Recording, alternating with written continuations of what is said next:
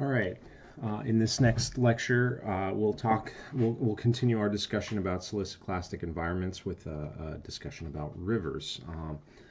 So rivers make up a significant portion of, or river corridors at least, make up a significant portion of the land surface of Earth, and sort of intuitively, they also make up a significant component of the terrestrial stratigraphic record because of that.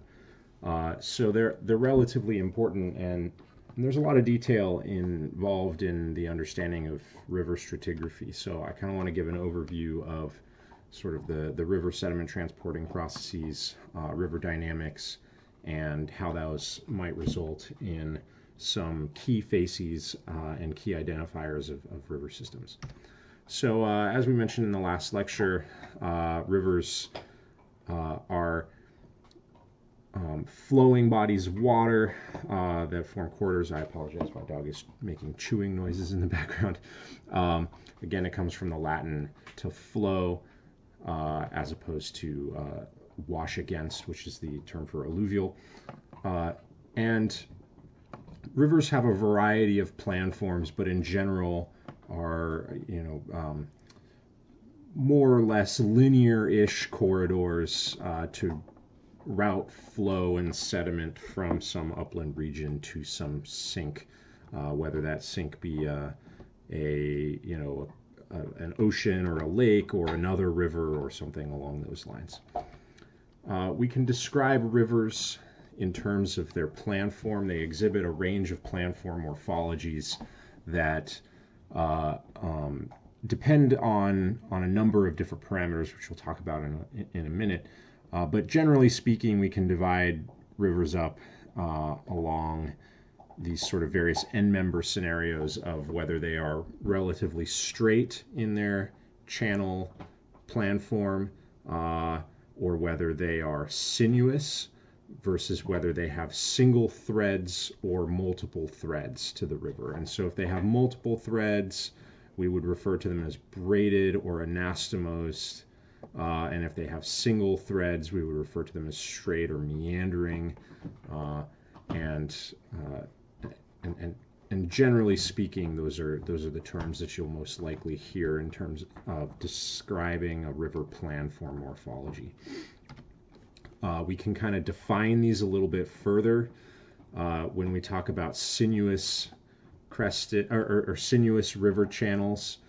We refer to a sinuosity term, which is a mathematically defined term here, which is basically the river length divided by the valley length. So if you were to trace down the middle of the channel here on this river, right, you could come up with the length of the actual river channel and divide that by the length of the valley, right? So the river channel, because it's meandering, will be longer than the valley that it flows through, right? So over some number of meanders, you would measure the length of the valley.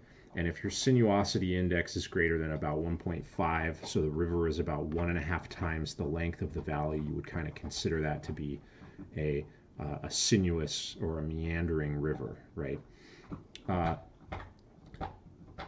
With multi-threaded rivers, again, we talked about braided rivers. Those generally refer to ones that, while they do have a straighter plan form, they also tend to have unvegetated bars versus anastomosing rivers, where the bars are stabilized by vegetation.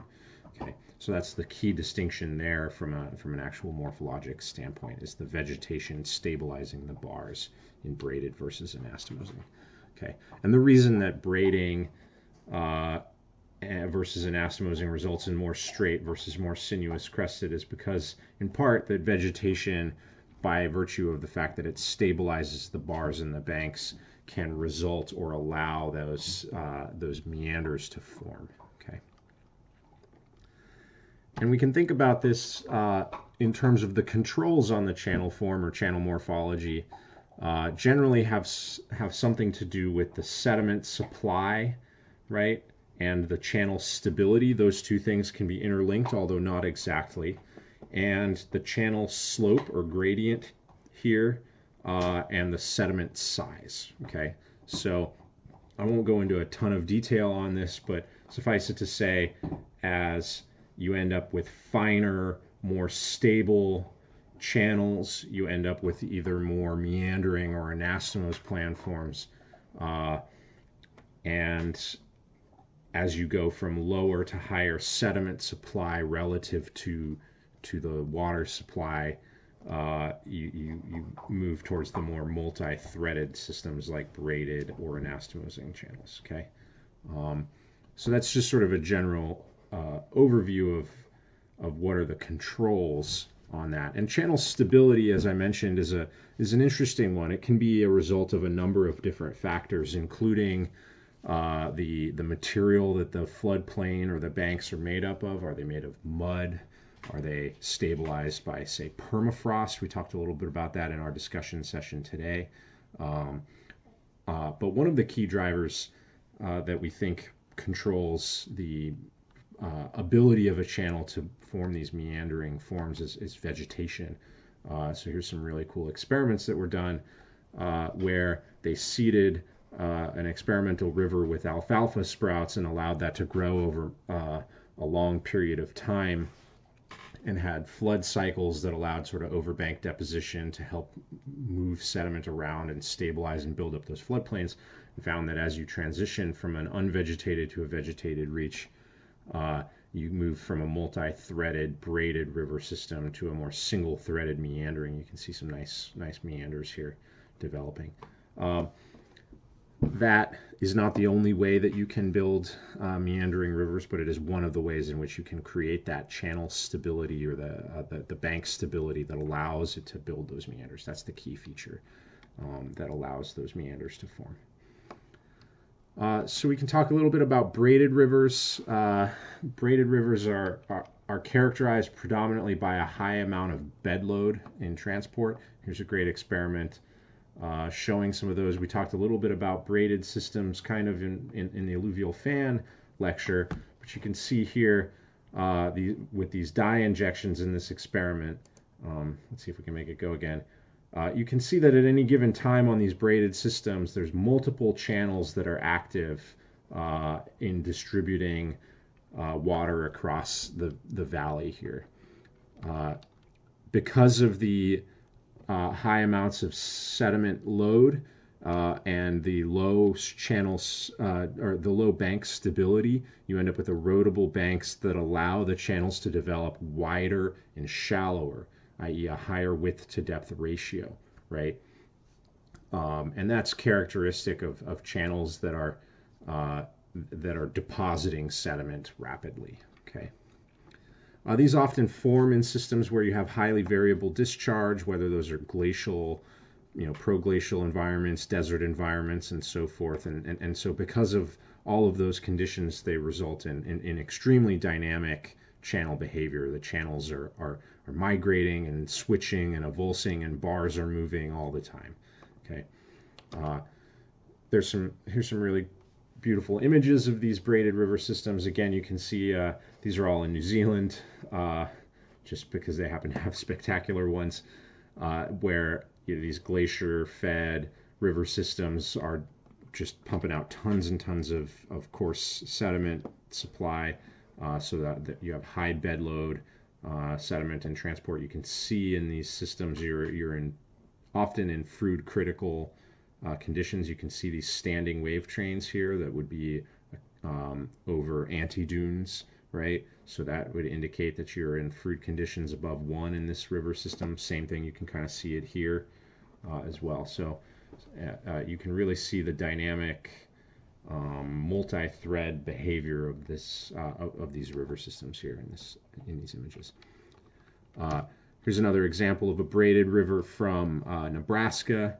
This is, I believe this is the North Platte River in Nebraska, and you can see that although it doesn't look quite the same as those previous images where all the bars were exposed, in this case the bars are submerged, but you still have multiple threaded, deeper parts of the reach here with mid-channel bars throughout the river. So in most parts of this river you have at least 2 threads of the river, oftentimes more. And again, this is because there's a high quantity of bed load in transport in this river system. This river emanates from the sand hills in Nebraska, which are old Pleistocene Aeolian dune deposits, wind-blown dune deposits, and so it's got a ton of sand in transport that's available for it to move. Here's some other great images again from that experiment. Same researchers' experiment tank here. So these are relatively easy to produce in a lab, again because of the lack of cohesion and the high sediment supply rates that we can produce in the lab. They're very easy to do. But here's another image from the Siliciclastic River in California as well. And so we can start to think about what kinds of sediment deposits you might expect from a braided river, and start to think about our facies model here.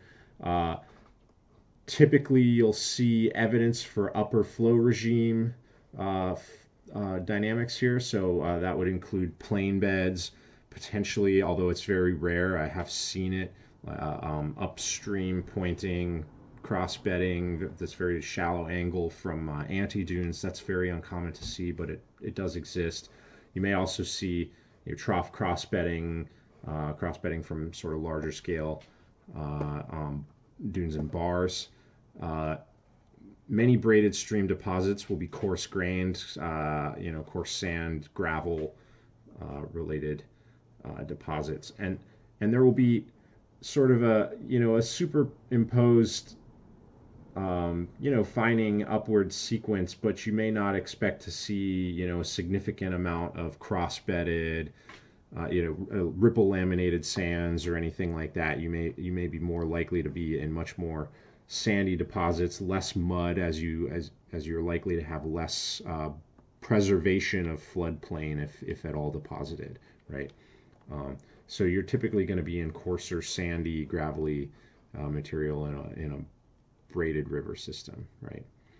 And there's a number of models for these facies,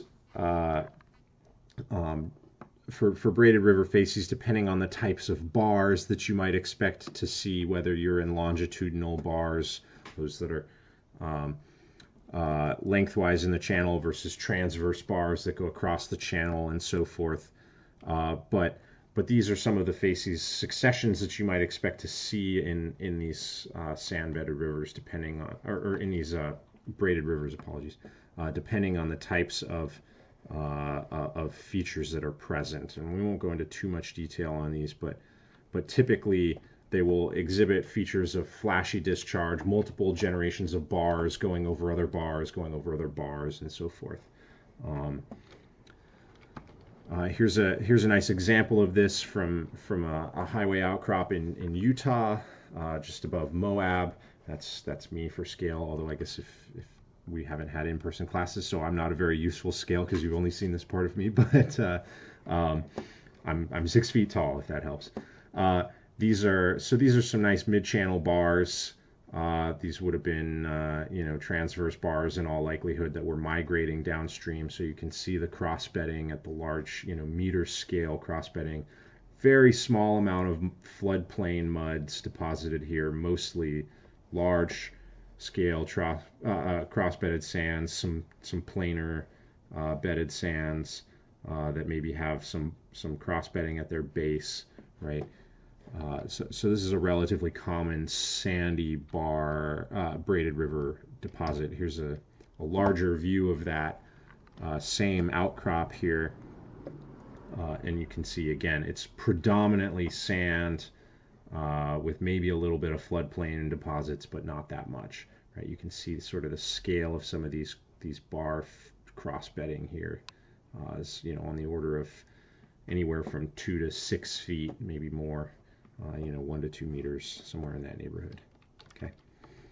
Here's another image from the same formation. This is all from the Jurassic Kayenta formation that's exposed throughout the Colorado Plateau region. It's something that I did my dissertation field work on.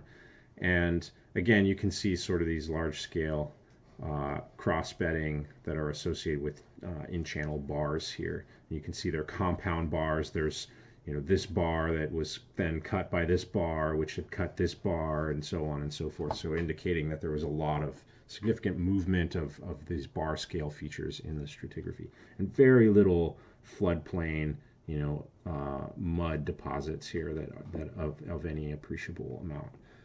Very, very infrequent in these deposits. Okay. So then we can go to anastomosing rivers, sort of the next step in the process here. And these often have vegetation, as I mentioned, that stabilize the bars, and so those bars will be more stable relative to braided streams. These typically have lower gradients than braided streams, just like we talked about with alluvial fans. The higher the sediment load, the more the river is dumping out sediment, the steeper that slope is going to be. In general, these river systems have banks that are comprised of cohesive sediment that are deposited by suspended load as the floods, inundate the banks. The vegetation on the banks and on the bars is able to baffle that flow and slow it down enough so that fine-grained sediment can deposit out the clays and muds that allow those banks to become more stable. So that's a relatively common feature in anastomosing rivers.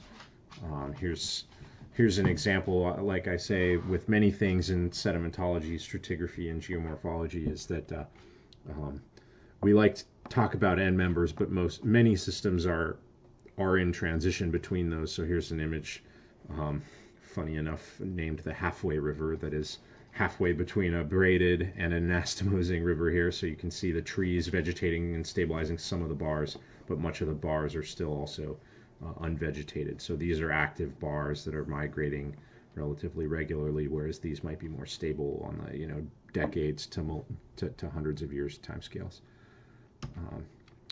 Here's possibly one of the prettiest rivers, I think, in the world. This is an anastomosing river, the Saskatchewan River in Canada.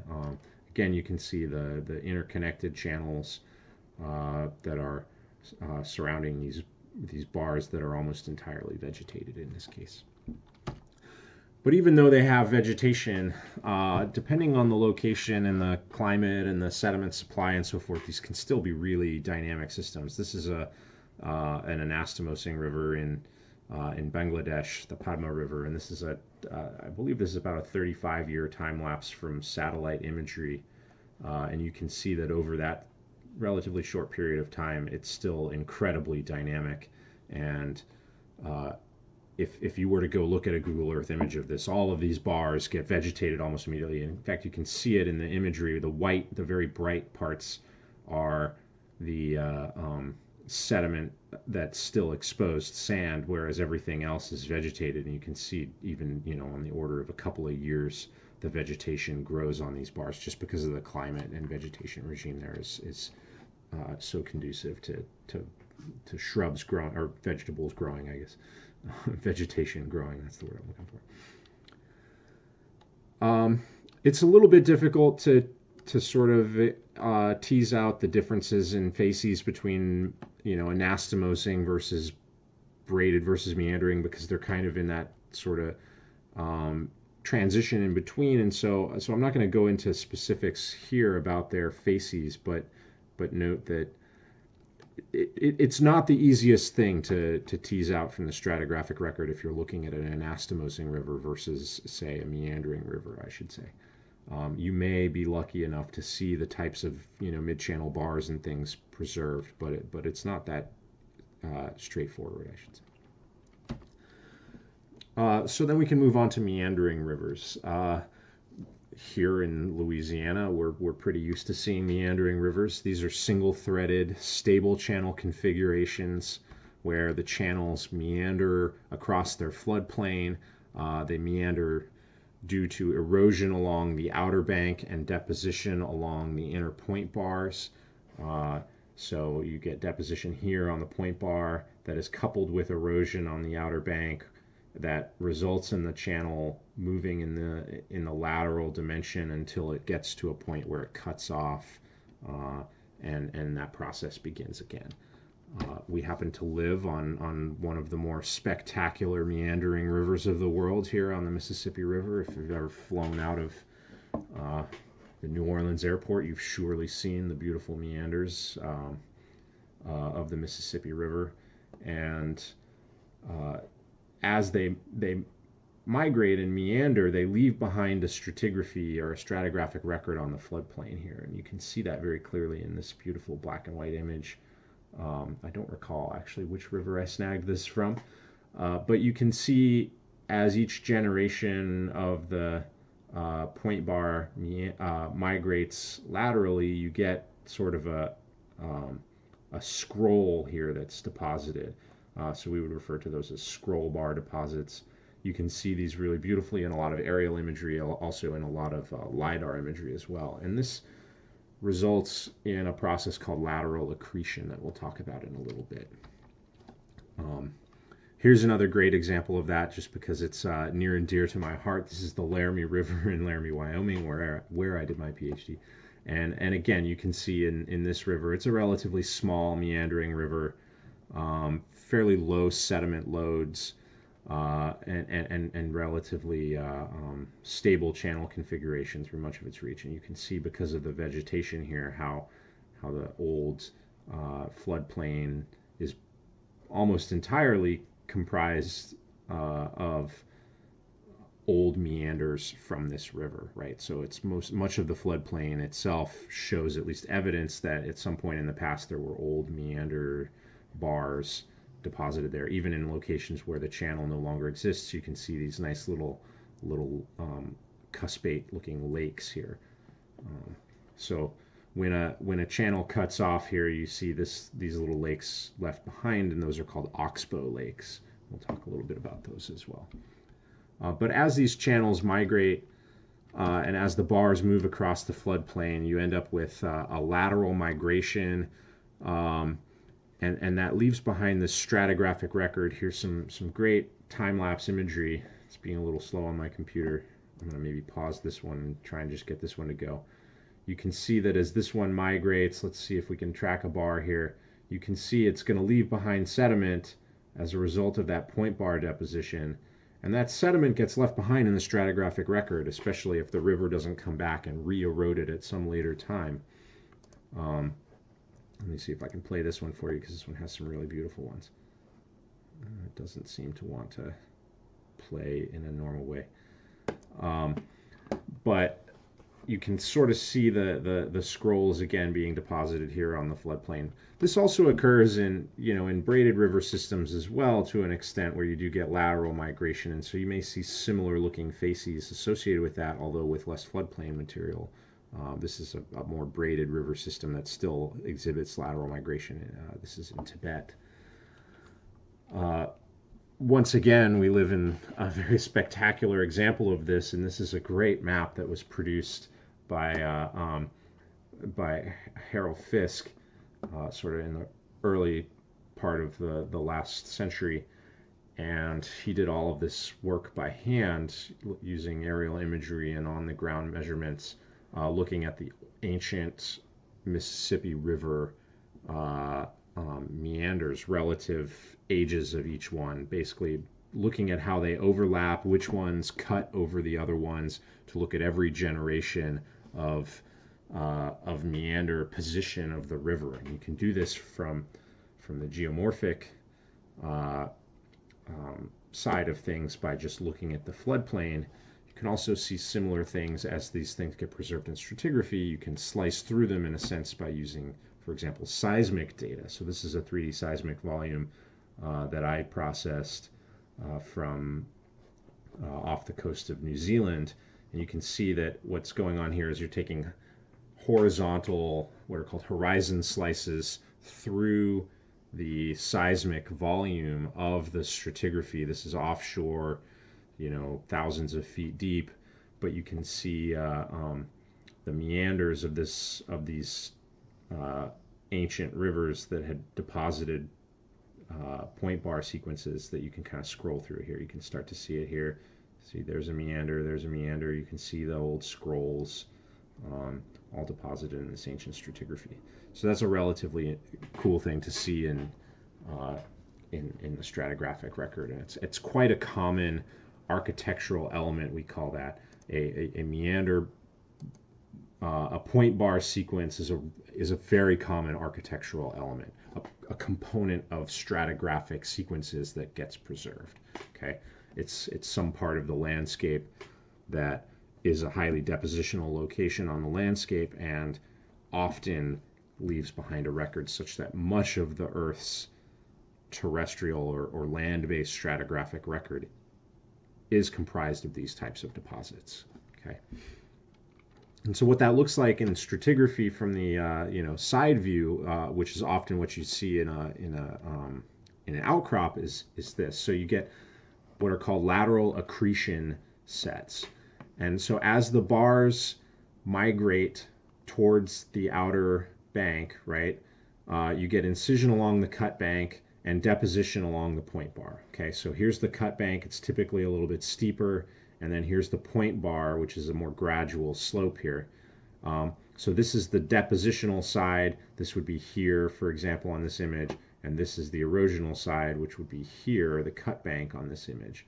Okay, and as the channel migrates this direction towards these houses here that are going to fall into the river, or those houses there that are going to fall into the river, not to be crass about that sort of thing, you end up depositing laterally new point bars and eroding new cut bank as the channel migrates laterally, right? And you continue this process, and ultimately you end up with a sequence that'll look something like this, left in stratigraphy, where you have these sigmoidal shaped lateral accretion sets, right? These point bar deposits that form this package of cross-bedded sediment, and then you end up potentially with a plug or a fill that gets left behind as that channel may be avulsed and abandoned or cut off and went somewhere else. Then you fill in with finer material or something like that. So this is a very, very common architecture to see, of varying lengths depending on how far a channel migrates across the floodplain before it avulses or cuts off. Okay.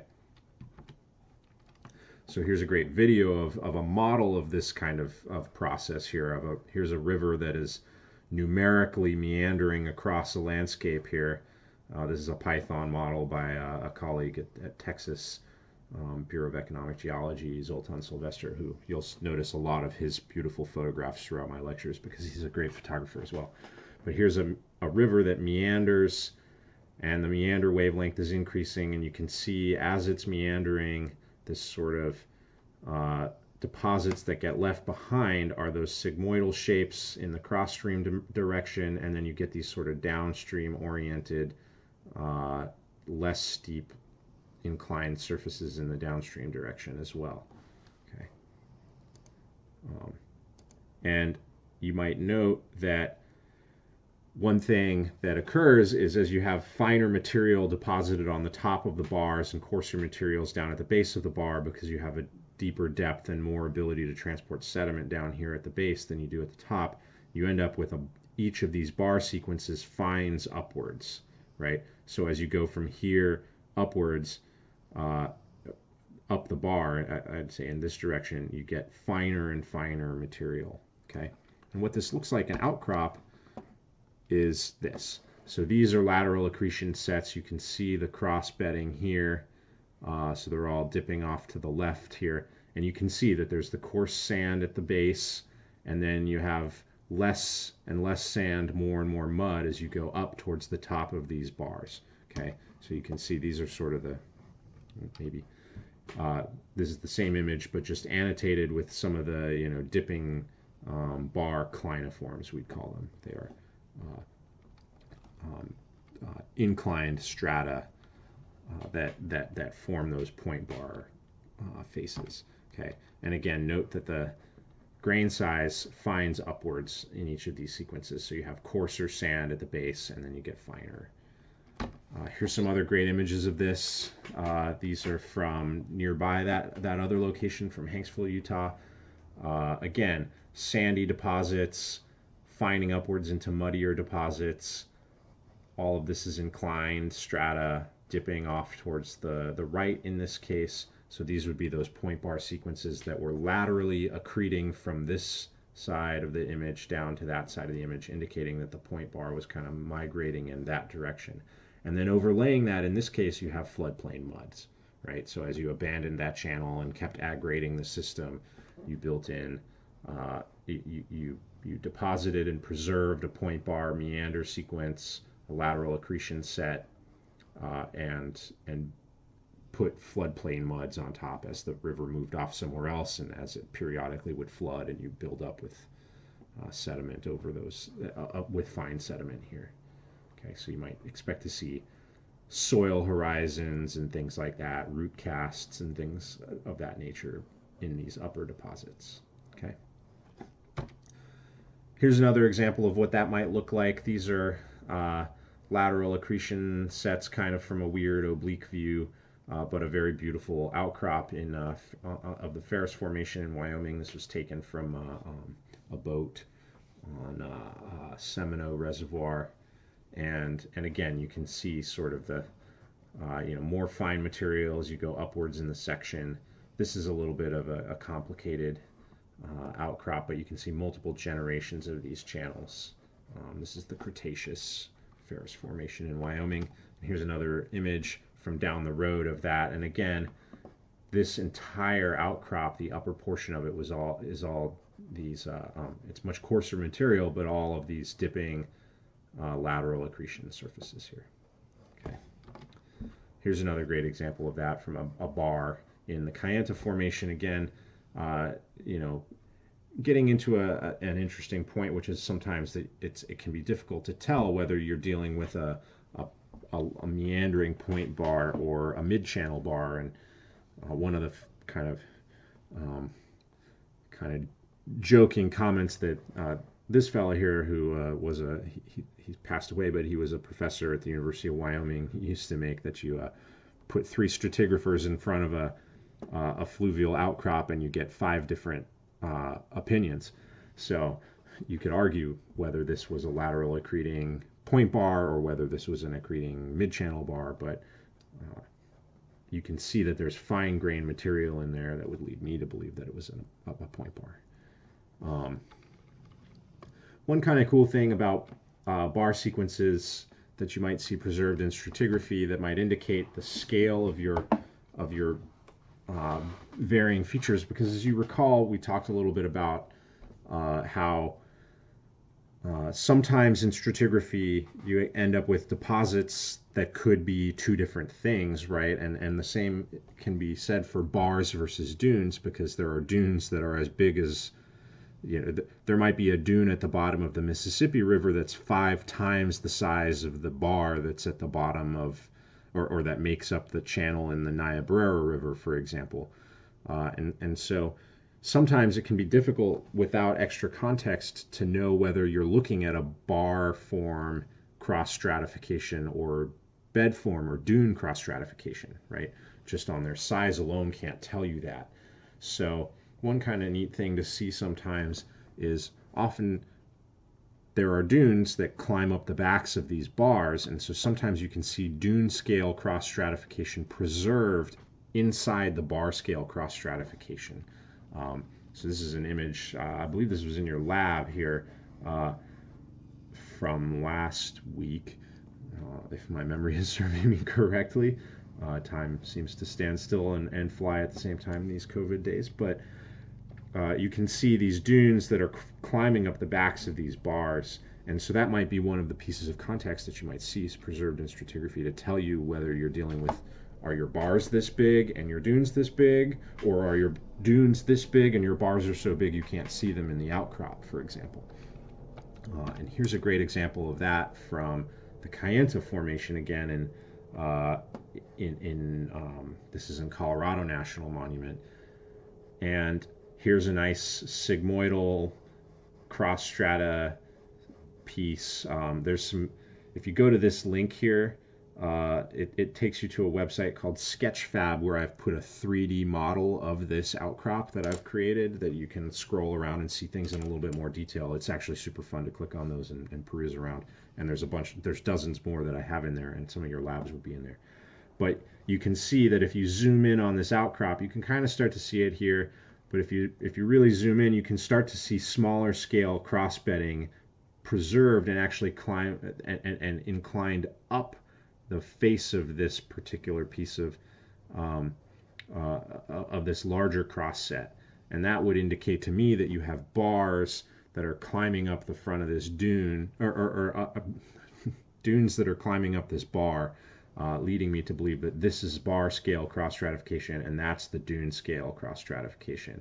So maybe, the bar was 2 or 3 meters high, and the dunes were, the cross beds for the dunes are maybe only 5 to 10 centimeters high, which would tell you that the dunes themselves were about 2 to 3 times that height.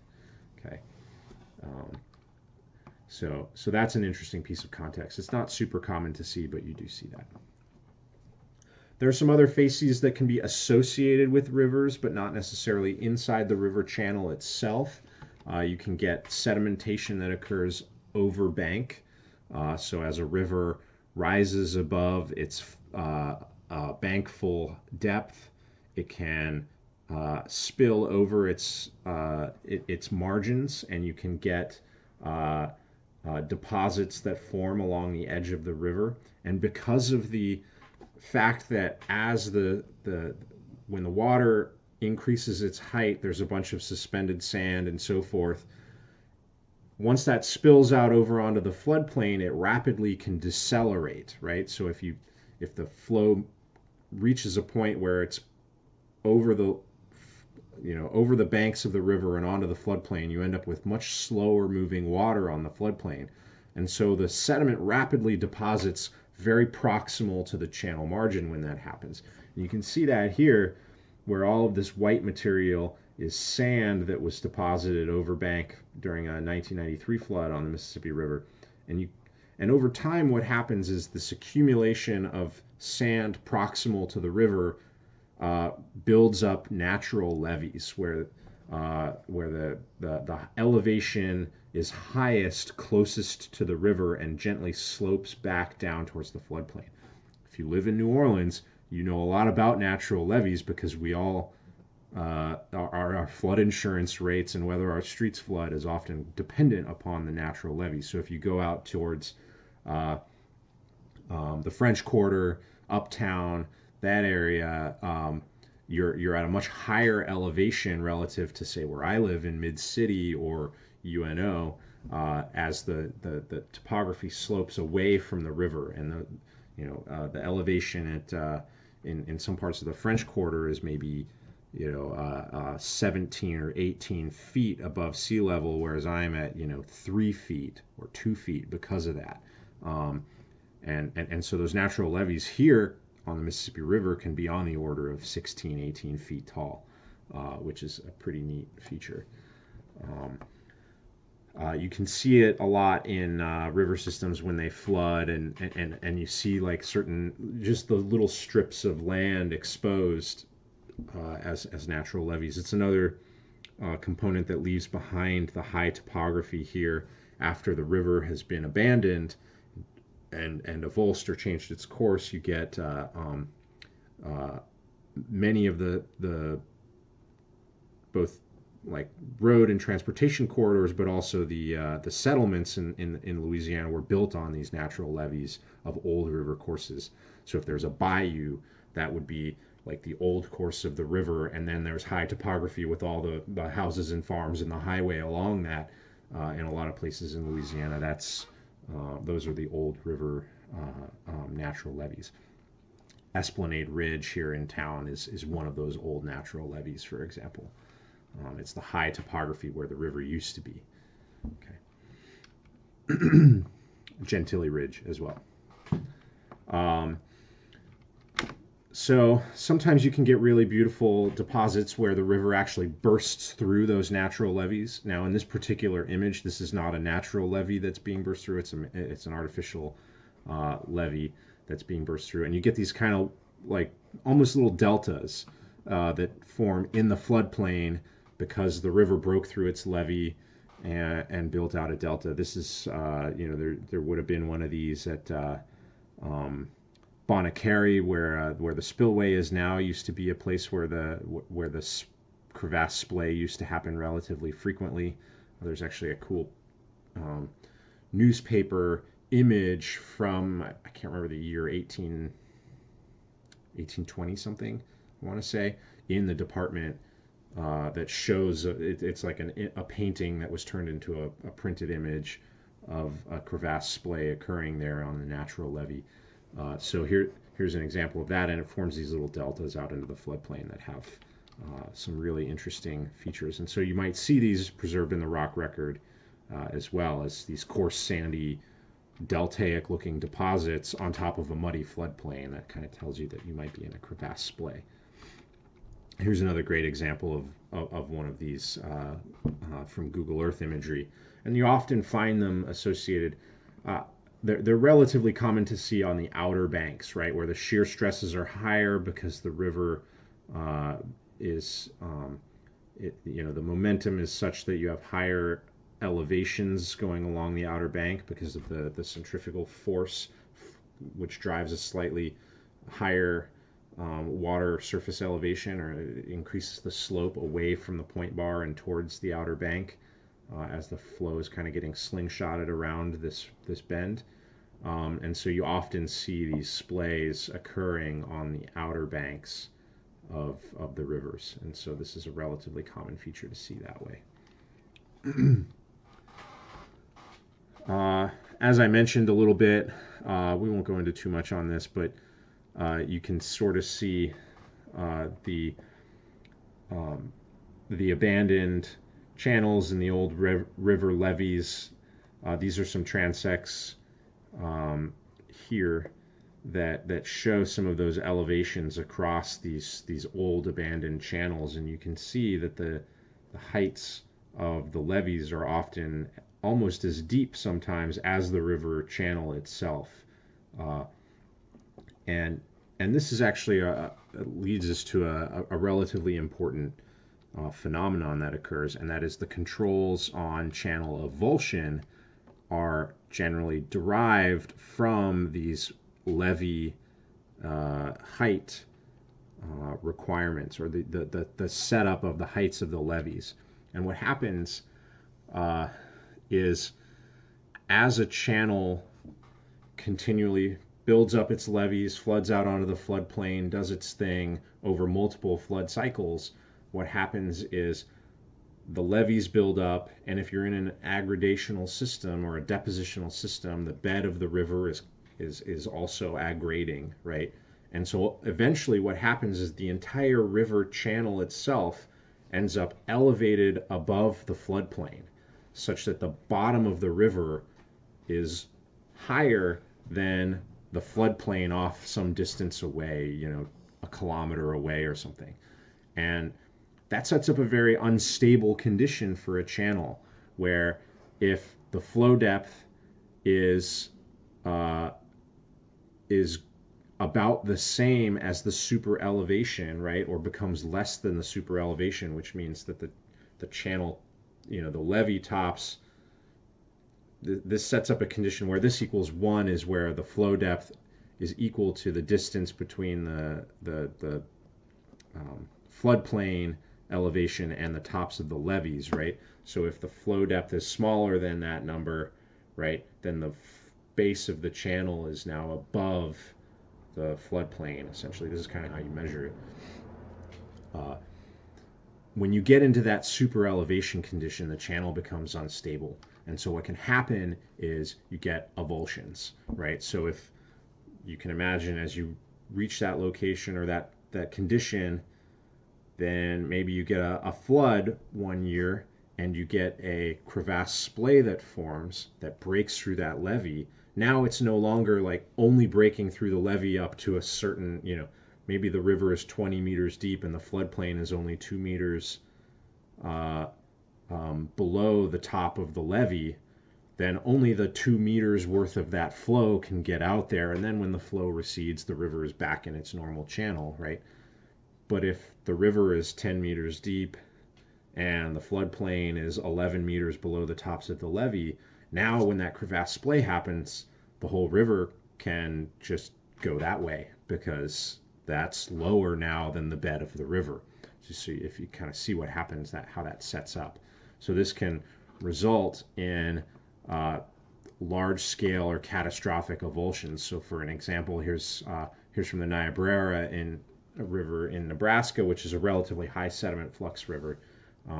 You can see in this first image from 1993, you get you have, there's your overbank here. These are the floodplains here. There's a canal off on this side, so that provides kind of the low point of the floodplain, if you will, is this canal.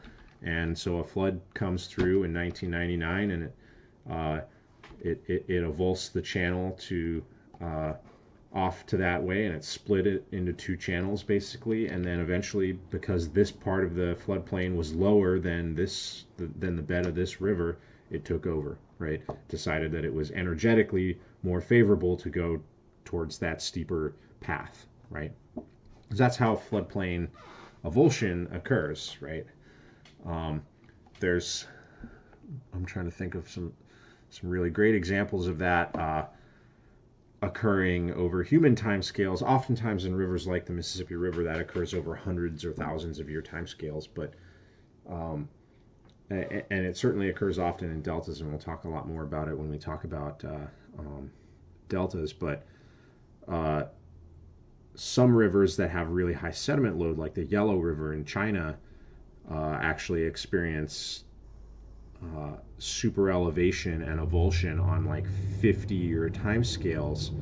And that's actually one of the probably that channel's super elevation and avulsion problem, if you will. The fact that it does it so often is potentially, over long time scales, maybe the deadliest natural phenomenon in Earth's history. It has killed hundreds of thousands of people many times over, because so many people live on that river's floodplain, because it produces so much sediment, and every time it floods over the floodplain, it dumps that beautiful fertile silt out onto the floodplain, which is fantastic farming. And that river corridor is a big booming shipping corridor and commerce corridor. So much of a significant portion of the population lives there, and then every 50 years it avulses and floods somewhere else, and can be catastrophic. There's some really interesting and terrifying articles that you can read about the Yellow River or Huanghe River in China, if you're ever interested in reading about avulsions and how scary they can be. And so what this results in from a stratigraphic standpoint is you end up with an architecture that preserves some of these features, such as a channel fill deposit that might be isolated and surrounded by floodplain, that you might see, the floodplain muds and paleosols and so forth. And then you see these, the channel here, this would be the channel body, that doesn't necessarily represent the actual shape of an old channel, but some composite shape of where that channel may have migrated around to. And then you see these wings of sediment, of coarser sand. These might have been the levee and overbank splay deposits, right, that could have spilled out over the levees at some point. And now you can see that it's at some point had been abandoned, and that abandonment likely occurred when an avulsion happened, and that this may have been, at least some part of this channel body here may have been the actual river channel when that happened, and then after the abandonment occurred, then it filled in with fill deposits. Okay. This can look fairly characteristically interesting here. So you can start to see here may have been the actual, at one point in time, this was the channel depth, right? And you would see these sigmoidal cliniforms here deposited in the channel.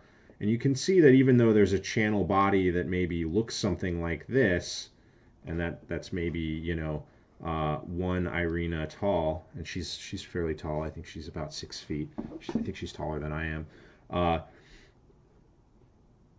you can see, so that may be a 2 meter thick deposit, but you don't actually see any cliniforms that were actually that 2 meters tall. So this may be the thickest that that cliniform ever got, telling you that maybe that was about the maximum flow depth, more or less, of the channel, and that this channel was super elevating, right? It might have been aggrading through time and building out these wing deposits here, these levee deposits out on top of this floodplain here. Okay, this is that scoured base, right? That indicates that when the channel arrived there, at some point it eroded out some of that floodplain, right? And then started to fill in over time. Okay. These are some amazing deposits. I really want to go out there at some point to the Ebro Basin in Spain. They're incredible. Here's some other examples, again from the Ebro Basin, again from Irina Overeem. She's a professor at University of Colorado, by the way. Here showing sort of one of these channel body composite features here that may be made up of amalgamations of different generations of this channel that filled in, and maybe that you could see point bar stratigraphy in there or not, depending. You can see that scoured base really nicely here, and then you can see these wings that may have filled out over onto the floodplain as the sort of levee, as you got crevasse splays and so forth. Okay, so this is a fairly characteristic, especially in systems where you have high degree of floodplain deposition. So these get isolated in those muddy sequences here. Okay, and again, going back to that image that we had seen previously, very much the same kind of situation. Unfortunately, I don't have a close-up of what the internal stratigraphy of this looks like to tell you whether the core of this has multiple generations of channels, and we call those multiple generations stories. Okay, so this term story refers to the different stories of, or levels of, bar deposits that you might see amalgamated together to build that channel body. Okay, and so as a river meanders across its floodplain, we've kind of talked a little bit about this, but you would start to be able to build a facies a facies succession as a function of the fact that we kind of understand the processes that are going on in the deepest part of the channel, and then the next deepest part, as you go up and up and up the bar, you start to get different deposits associated with that.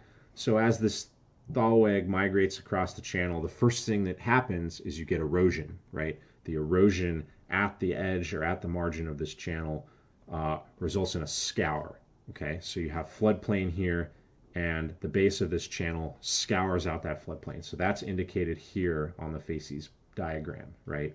So you've eroded it out. You may get uneven or irregular scour. You might see things like rip-ups, so chunks of mud. It may look just like the floodplain deposits that you're eroding into, clasts of mud that were eroded from that floodplain, then deposited right above it in this erosional channel. You'll often see a lag gravel. So that lag gravel may include actual, lithified gravel chunks, but also it may include those mud pebbles immediately over that erosional bank. And then that will grade or fine upwards into those cross-bedded sands, often trough cross-bedded, right? Indicating that you're in the main part of the channel with the dunes migrating through there, and the main sediment transporting phenomenon are occurring.